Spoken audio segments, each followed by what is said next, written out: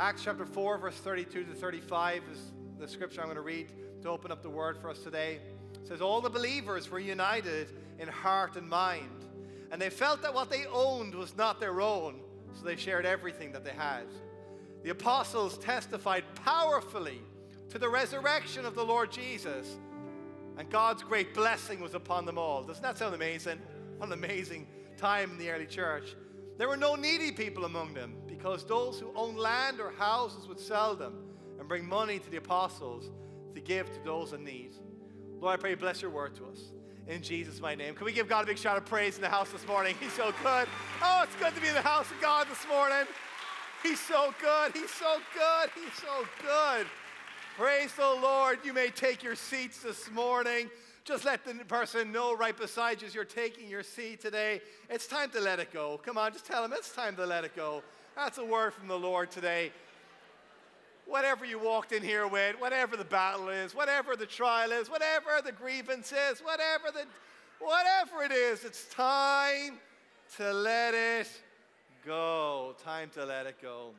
We're excited. This Thursday night will be our first legacy dinner here at the Springs Church. Our legacy dinner is for those who do identify with the gift of generosity, to help make the Springs Church accomplish the vision and the direction that exists within the life of our church. And it's open for anybody who wants to come and attend. You can register online. And we celebrated the completion of the building project last week with the certificate of completion that we've been given from the town of Orange Park. And really, the next stage of our journey is we really believe that God's leading us into a place where we have to create the space for the missions that is in front of us with our food ministry, with Discover Recovery in particular. We want to raise the funds to be able to fully fund Discover Recovery, a ministry here at our church that helps people who are dealing with hurts, habits, and hang-ups to walk through those battles and those trials.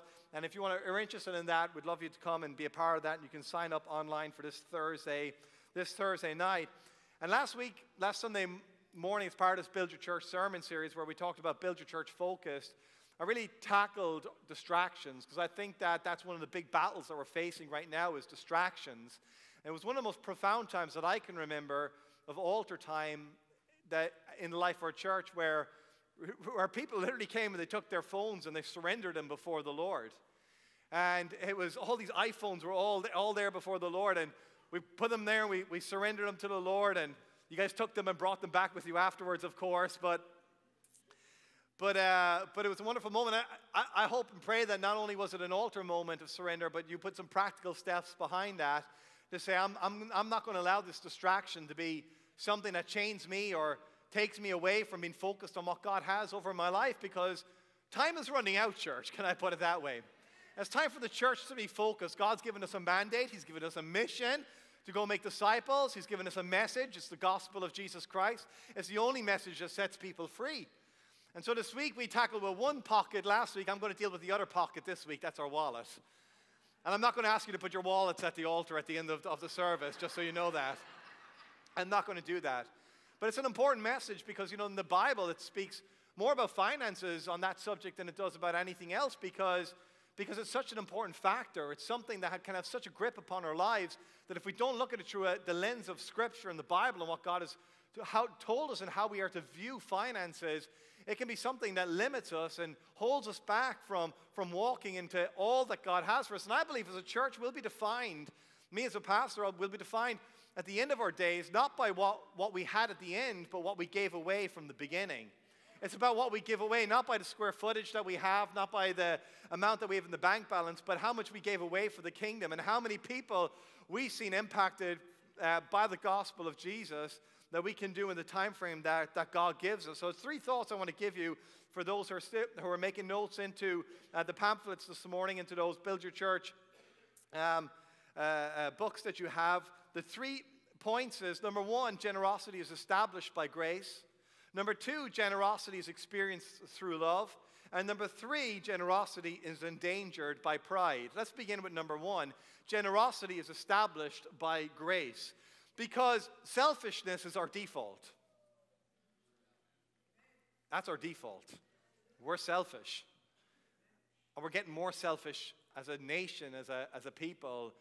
Every single day, every single year, I believe we're getting more and more selfish. We see that with the national debt that continues to rise. Not just national debt, but our own individual credit card debt is an all-time rise. Why? Because we believe that the more that we get, the happier that we'll be. But that's not a biblical principle. We're selfish. We don't like to share anything. And, you know, I recognized very early on in marriage when myself and Sarah made vows that what's hers was mine and what's mine was hers, that there were some things that I was going to have to be challenged with in my personal life. Because I began to realize that when myself and Sarah would go out to restaurants, that her favorite food was share. That was her favorite food, was share. She's like, I don't mind where we eat, I'll just share what you're having. Listen, I love the Lord, and God's done a deep work in my life. But my Chick-fil-A waffle fries are my Chick-fil-A waffle fries. Nobody touches my Chick-fil-A waffle fries. When I get it, whether it's large or medium, they're mine. When I go to La Nopalera, and I love a bit of La Nopalera, when I go to La Nopalera and I get that California burrito, I don't order that California burrito believing that I won't consume every piece of that mega monster burrito. I will eat that. Every pepper, every piece of chicken, I will lick that cheese off of that plate because that is mine, says the Lord. So But early on, we had to work that one out because they were like, well, I'll just share a little bit of yours. And I was like, no, we're going to work this one. Why? Because I'm selfish. We're selfish by default. We are. And we're living in a consumer-driven society where the whole economy is built off of you consuming and you spending money and you going out there and being unsatisfied with what you already have and this craving and this need for more and more and more. See, this world would tell you that you're more blessed to get than you are to give. The world will tell you that you're more blessed to get than you are to give. But I want to tell you that's a lie from the enemy. It's a lie from the pit of hell. Because, let's think about this word blessed for a moment. This word blessed literally means happy. That the more happy you are is the more that you get rather than when you give. But I want to tell you that the feelings you get when you get a new iPhone or a brand new car are a fleeting feeling. But the emotion, the feeling, the happiness and the joy that you get in being a part of the kingdom of God, a part of the work of God, and a part of the economy of God is something that doesn't rot with this world, that doesn't rot with the things of this world. It is something that lasts beyond us, and there's something of a greater joy that comes from it. That's why Acts chapter 20, verse 35 says, it is more blessed to give than it is to receive. It is more blessed to give than it is to receive. See, what was happening in the early church was counterculture because they were sharing everything with one another. There was nobody who had needs because they seen needs represented and they sold what they had so that they could bless their brothers and sisters and make sure that nobody was without. Now, some people look at Acts chapter 4 and believe it's an argument for communism, but let me tell you, it's not an argument for communism. Because it's not motivated by law or policy. It's not about how much taxation you add on or what the government does. This type of generosity can be something that's only motivated by love. And that love, it doesn't come from your favorite country and Western song. That love comes from the gospel of Jesus. Generosity is established by grace because you have been given generously from a generous God. You have been given amazing grace. God has not held back from you. He has lavished His love upon you. How many of you know that you're blessed today, that God has blessed you today? That's why it says in verse 33, and God's great blessing was upon all of them. Romans chapter 8, verse 32, Paul says, since He did not spare even His own Son, but gave Him up for us all, won't He also give us everything else? That's what the Word says. Or 2 Corinthians 8, verse 9 says, you know the generous grace of our Lord Jesus Christ. Though He was rich, yet for your sakes He became poor, so that by His poverty He could make you rich. See, we won't be defined by what we get. We'll be defined by what we give away. And too much of our culture tells us we got to climb the ladder of success, which I believe we got to be saying, God, if you've blessed me for a purpose. You've blessed me for a reason. You've blessed me to help those who are in a position that I can help and I can support. That's why even with Hurricane Helene or Hurricane Milton, we watched the church respond. We were watching a young Christian couple who had who had done well in business and had their own private helicopter. And the minute Hurricane Helene happened, they began to use that helicopter to go in and rescue families that were caught in places that nobody else could go into. The church began to respond. Not because government mandated them to use that helicopter, but because they had experienced the generous grace of God. There was something in the disposition of their heart that said, we must respond to this. We must respond in this situation, because generosity is rooted in the gospel of Jesus, a God who loved us so much that he gave.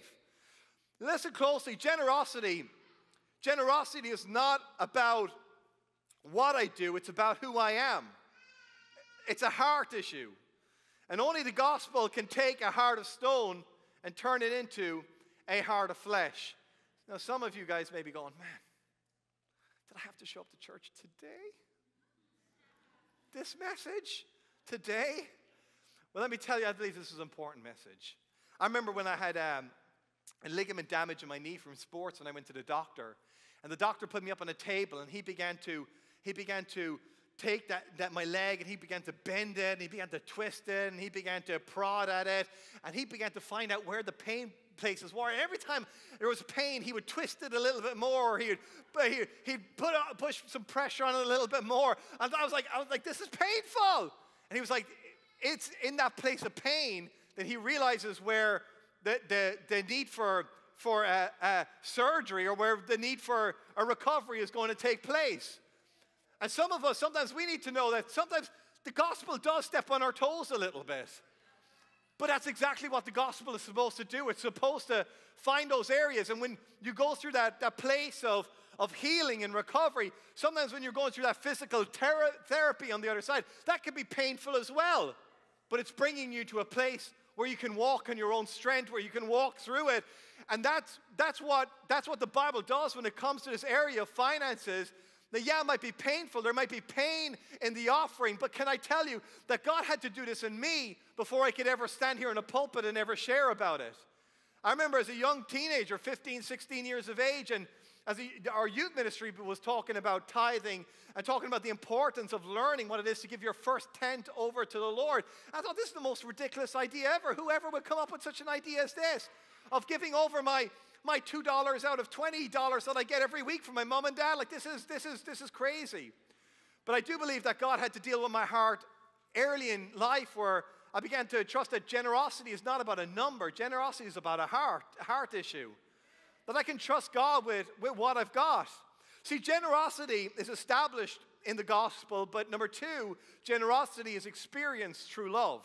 The apostles were boldly proclaiming the gospel through preaching, but the church was displaying the gospel with generosity. It was what was counterculture. It was why there was such a vast amount of people that were coming and believing and putting their faith in Jesus. Is not only were they watching the proclamation of the gospel, but they were watching the gospel being painted by the early church, displaying the love of God through their generosity with one another. And if we don't get this right in finances, we won't be painting a picture of the gospel. We will be blocking the view on the generosity of God, because we will make this about something that it was never supposed to be about. See, we don't preach a prosperity gospel. That is a lie from the pit of hell, where you say, if you give $10, then you'll get $100. That's something you're mandating. When we think about generosity from a biblical perspective, the motivation of it is not a law that we find in the Old Testament. It's a motivation that when we understand how much we're loved, how much God has given us, how generous that God has been to us, we can't help but respond in generosity. See, let me talk to you a little bit about tithing, and why we talk about tithing, and why that's a part of our announcements every single week. Tithing is a biblical principle where we give 1/10 of our income to the Lord. It originated in the Old Testament before even the law was given with Moses, where Abraham gave a tenth of what he had to the priest Melchizedek, but then was later formalized in law through the Mosaic law and the Israelite worship. There was tithes and there was offerings that came out, and it's a principle that I believe is a principle that's carried right through the Old and the New Testament that we still practice today, where we put God first in our finances. See, God didn't make a mistake when he created the Sabbath. When he made the Sabbath, he set a day aside, the beginning of the week, that we would rest and trust in him. When we get to the beginning of a new year, we take some time to fast and to pray, to put aside the temporary things that satisfy our flesh, to put our trust in the eternal work and nature of God in our time of prayer and fasting. In every area of our lives, we don't believe that God deserves our leftovers, but God deserves our very best. See, it's more than just words, it's actions with our lives as well. It's trust. So here are 5 things that are important, I believe, lessons that we need to know about tithing from the scriptures. 1, tithing puts God first and everything else second. Tithing puts God first and everything else. I know I'm not going to get a lot of amens this morning. I understand that. I got you. I got it. It's the pain spot. But C.S. Lewis said like this, but put first things first and you get second things thrown in. You put second things first and you lose both first and second things. See, trust is the foundation of any relationship. But I want to ask you, do you trust God with your finances? Do you trust God in this area that I'm going to trust God with what he says more than what I see? Because, listen, I'm in the same situation as many of you out there with a young family where we're watching inflation continue to rise up. We're seeing insurance costs continue to skyrocket. We're seeing the cost of goods and services continue to skyrocket. And a challenge and a difficulty it is to come through on all of the various things that are there inside in our lives. But when we come to our budget and we say, hey, before we do anything else, we're going to put God first. We're saying, I trust you, God, more with what you say in your word than what I see in my eyes. And every time that we do that, we begin to see God begin to do something special through what God has already given us. See, tithing breaks, number 2, the cycle of fear and lack, that I don't have enough time, I don't have enough money. Tim DeLina, pastor at Times Square Church in New York City, said it like this: God can do more with the 90% than I can do with 100%. It's an act of faith, you see. To say, God, see, when we hold on, we say, okay, I'm a better steward of what God has given me than God himself who's given me everything. What's your starting point? Is God the owner of the cattle of the 1,000 hills? Does God own everything, or do we own everything? We got to be so careful, church. Because as Christians, we can begin to think that the whole world revolves around us because God loves us. But let me tell you, the whole world doesn't revolve around you. The whole world revolves around the goodness and the kindness and the grace of the mercy of Jesus. And he owns everything. And what happens is when you begin to give God your first fruits, let me tell you, there's a breaking of the cycle of fear and lack that there will not be enough at the end. But when I put God first, it puts everything else into order afterwards. It makes me realize that when we are going through a struggle, that we can look through our budget and say, maybe I don't need 5 cups of coffee every week from my favorite coffee spot, but I'm not going to cheat on God. I'm not going to take away from what God's told me to do. I'm going to say, God, you deserve my first fruits in my life. Number 3, tithing loosens the grip of temporary stuff. It breaks the hold of possessions. Stuff becomes less important to us. Greg Rochelle puts it like this: more money does not make you more generous. More money makes you more of who you are. See, I think sometimes the lie of the enemy is you got to wait until you get more money and then you can learn to be generous. But can I tell you, no matter if you're on Wall Street, no matter if you're in a movie star or a singer, whatever it is, if money controls you, more money will not make you more generous. You know, I was watching a headline, I'm going to divulge them, of a famous singer in our society who she gave millions of dollars to aid to the hurricane relief as if it was some sort of thing. I was like, that has not got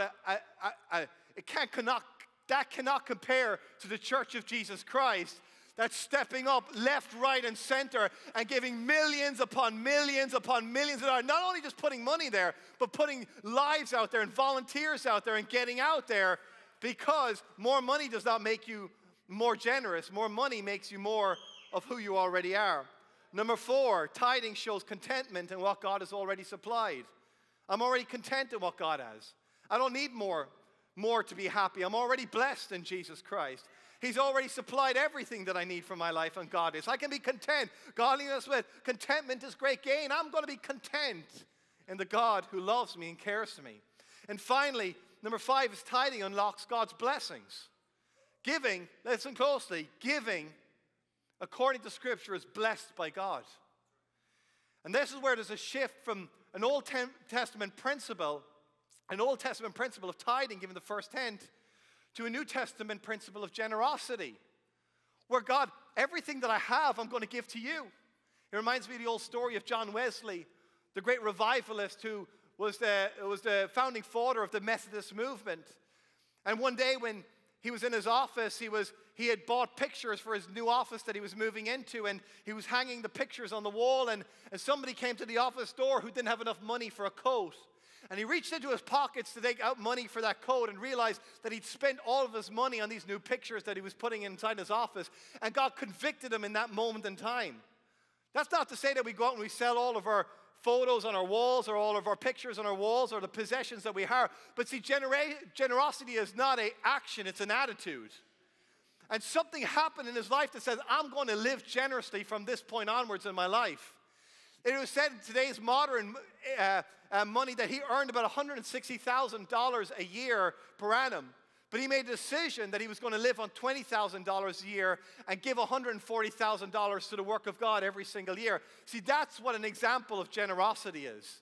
I remember one of the founding fathers of the church, the evangelical church in Ireland, told me a story one time about when he moved from England over to Ireland to evangelize and to bring the gospel to the nation. And he's there for about 1 year. It was 1 year before he's seen one person come to know Jesus as a Savior. And there was hardly any income that was coming in. He had a young family, young children. And he said as they were getting ready to come into winter, they had no coal to light a fire in their house to keep everybody warm during the winter. And he would literally have his wife and children asking him, where are we going to get the heat from? Where are we going to get the coal from him? And all he could say is, I just know God's going to provide. I know that God's going to provide. We're just going to trust the Lord. God's called us here, then God's going to make a way for us as well. And one day as the coal was creeping in and they didn't know where it was going to come from or how they were going to put heat in their house, there was a knock on the door. And there was a coal truck that was traveling down the road, and it hit the side of the road when it had knocked over, and all the coal had fallen out all over the ground in front. And the driver said, I need to help clean this up. You can have as much of this coal as you want, but I need to get this coal off of this ground as fast as I can. He said, we had so much coal that winter, we were giving coal out to the neighbors that year. Can I just tell you, God is a provider this morning? Can I tell you can trust God, that God is a provider even when we feel? See, in the light of the new covenant, we recognize we're already blessed this morning. Tithing unlocks God's blessings because we're already blessed. Proverbs chapter 3, verse 9 to 10 says this: honor the Lord with your wealth and with the best part of everything you produce. Then he will fill your barns with grain and your vats will overflow with good wine. Or Malachi chapter 3, verse 10 to 12. Listen closely to this, church. This is the word of the Lord. Bring all the tithes into the storehouse, so there will be enough food in my temple. If you do, says the Lord of our heaven's armies, I will open up the windows of heaven for you. I will pour out a blessing so great you won't have enough room to take it in. Listen closely. Try it. God says, put me to the test. This is one of the only places you'll find this in the Scripture. God says, put me to the test in this area of tithe. Your crops will be abundant, for I will guard them from insects and disease. Your grapes will not fall from the vine before they are ripe, says the Lord of heaven's armies. Then all the nations will call you blessed, for your land will be such delight, says the Lord of heaven's armies. See, this is so counterculture, isn't it? We don't want to test the Lord in this area. We want to hold on to what we already have. But the Bible says, never have I seen the righteous forsaken or its seed begging for bread. This Bible is a whole journey to remind us that God is a faithful God who never leaves us or he never forsakes us. See, there may be somebody in this room, and God's not called you just to sit in this chair. He's called you to the mission field. And you may need to learn here in this chair that you need to learn to trust God with what you got right now before you're on the mission field and you don't know where the next provision is going to come from, but you just got to trust in Lord that God is going to provide. You're holding on to something. The great missionary Hudson Taylor, who went to inland China, he was studying to become a doctor so that he would have access to China to bring his medical knowledge over there. And he was the first missionary into inland China to bring the gospel in there, Hudson Taylor. And while he was practicing medicine in England, God began to convict him that before he went to China, he had to learn generosity to his own community. So after his studies, he would go into the local neighborhoods that were low income, and he would start to give what he had and make meals and bring them to people who were less fortunate. And one night he was on the way home, and he had 1 shilling that was left in his pocket on the way home. And he knew that shilling was just about enough to get him through the next day, maybe not even enough. But as he was going home, there was a beggar on the street that was asked him, "Do you just have a shilling? Do you just have a shilling?" And he said, he justified in his mind, "No, this belongs to me. This is mine for me to get through to tomorrow." And he walked on by past him, and God convicted him in that moment in time.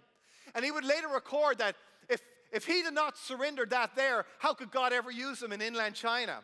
So he took that shilling and he went back and he gave it to that person that day.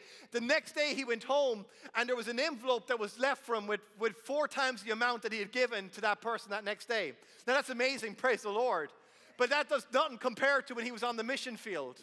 And he was thousands and thousands of miles from local commerce and people that were looking out for him and helping him out. And he's in inland China all by himself. And he gets to a place where he literally has nothing left. So much so that he gets to the side of a street and he lies down and he's just going to go to sleep. And he's not sure if he's going to wake up or not because he's so hungry and he's got nothing left to help him in this mission, that he knows that God has led him to this place. He knows that God has called him to a missionary to this place. But he just lies down and says, "God, I'm going to be content even if you give me nothing more." He said the next morning he woke up and there was a courier who had brought a parcel that came all the way from England, that came with a donation that somebody, now this is before FedEx, this is before UPS, this is before Bitcoin or Cash App or anything else to try and get that. This is somebody that 6 to 9 months earlier, God put it on their heart to give some finances to a work that he knew nothing about, just that there was a missionary called Hudson Taylor in inland China, gave that donation over. And here is him now in inland China, a courier. He doesn't even have a house address. He doesn't even have a zip code. He doesn't have GPS. He doesn't have Google Maps. Yet this courier finds him miles and miles inland and gives him the provision. Why? Because if you stand and you say, "I'm going to trust you, God, with my life, with everything," oh, can I tell you? Come on, somebody. God is a provider. He is the owner of the cattle of 1,000 hills. And he is the God who provides. Church, we've got to paint the picture of the gospel through the generosity, but that generosity only comes from God doing the work in our hearts, because it's a heart issue. Jeremiah said the heart is deceitful above all things. Who can know it? See, generosity is not an action, it's a disposition of our heart. Is your heart generous? You trust the Lord.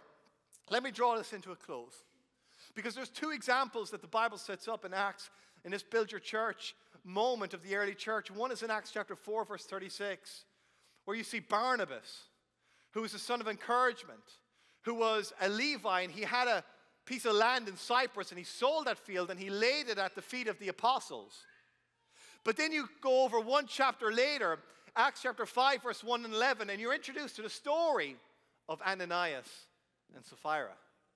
And we don't like that story. We don't. Because the story of Ananias and Sapphira is that they sold a piece of land, but they conspired within each other to say that they were giving the full amount, but they kept the portion back to themselves. Now look what it says in verse 3 of chapter 5. Peter said, "Ananias, why have you let Satan fill your heart? You lied to the Holy Spirit and you kept some of the money for yourself. The property was yours to sell or to not sell." In other words, God's not mandating that we sell all of our property and lay it at the apostles' feet. He's saying the property was yours to sell or not to sell as you wish, and after selling it, the money was yours to give away. How could you do this thing? You weren't lying to us, but you were lying to God. Verse 5, as soon as Ananias heard these words, he fell to the floor and he died. Ooh. I'm not going to call an altar call right now. But I believe God was setting a mark right down in the early church.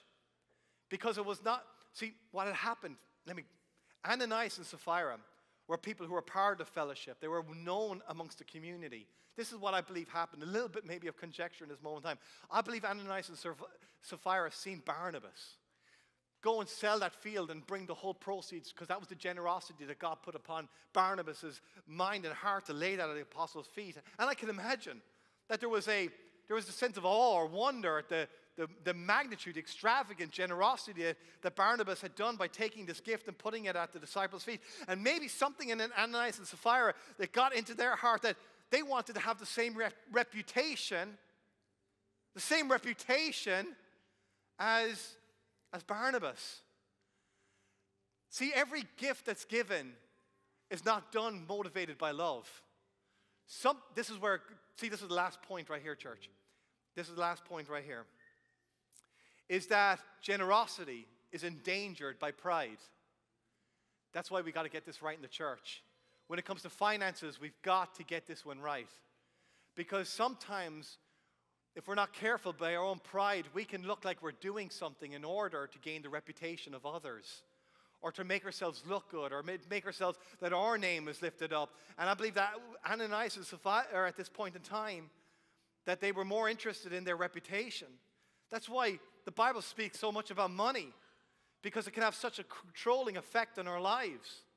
Jesus would say in Matthew chapter 6, verse 19 to 21, don't store up treasures here on earth, where moths eat them and rust destroys them, and where thieves break in and steal. Store your treasures in heaven, where moths, rust cannot destroy, and thieves do not break in and steal. Wherever your treasure is, there the desires of your heart will be also. Where's your treasure at this morning, church?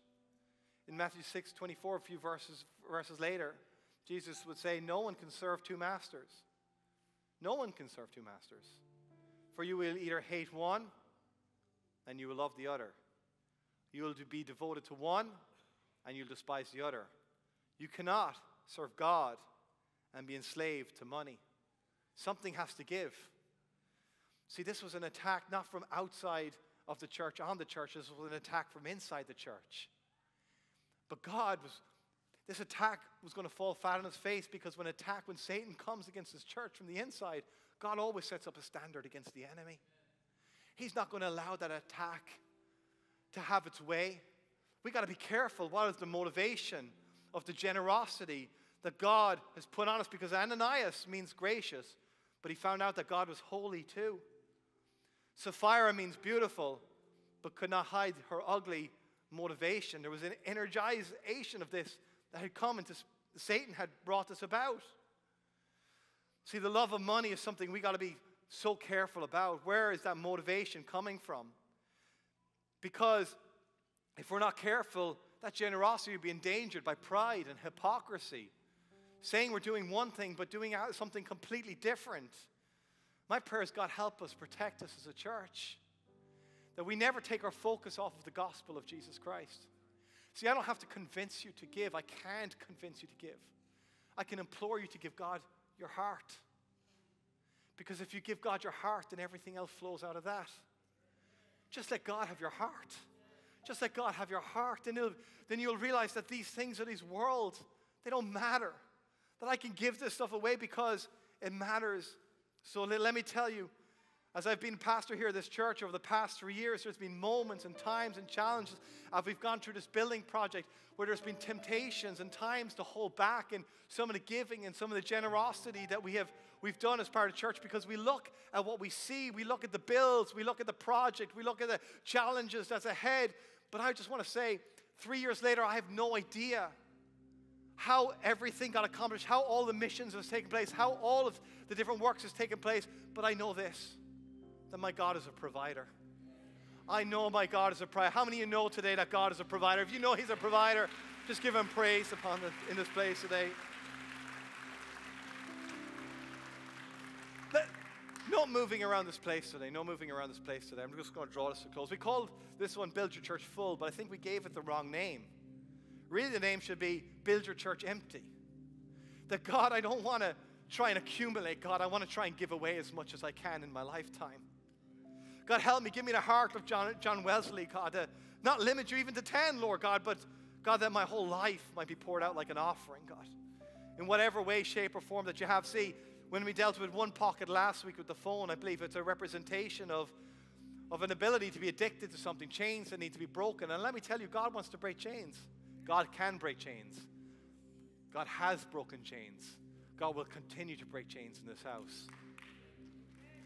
God will do miracles. God will heal the sick.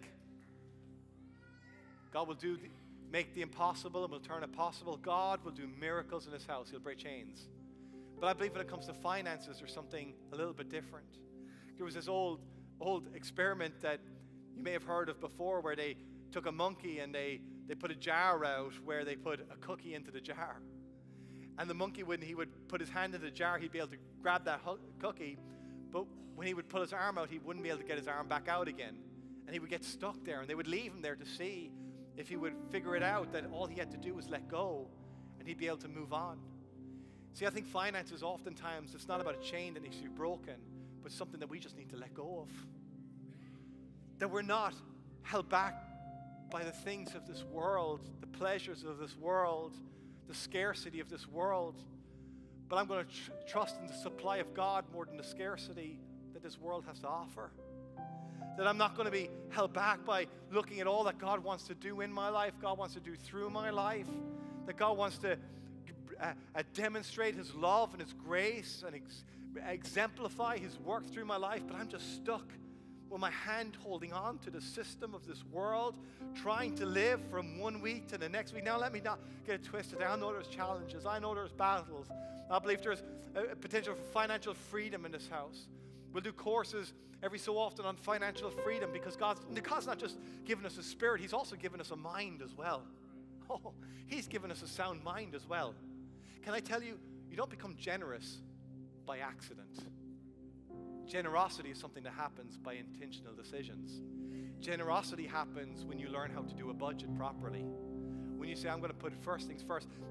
You don't get fit and healthy by just showing up to McDonald's every day and hoping, maybe I'm going to get fit and healthy one day. No, there's an intentional decisions that take place along the way that leads us there. You know, God's given you a sound mind, church. He's given you intelligence. He's given you knowledge. There's resources. There's wisdom. And He's given you the Holy Spirit as well. Oh, we're so blessed. We're so blessed. My cup running over. See, this morning what we're doing is we're changing our mindset, our attitude, from a place of scarcity that I don't have enough to God, you've been so good to me. God, I lack nothing. God, you've been my provider. God, you've been my protector.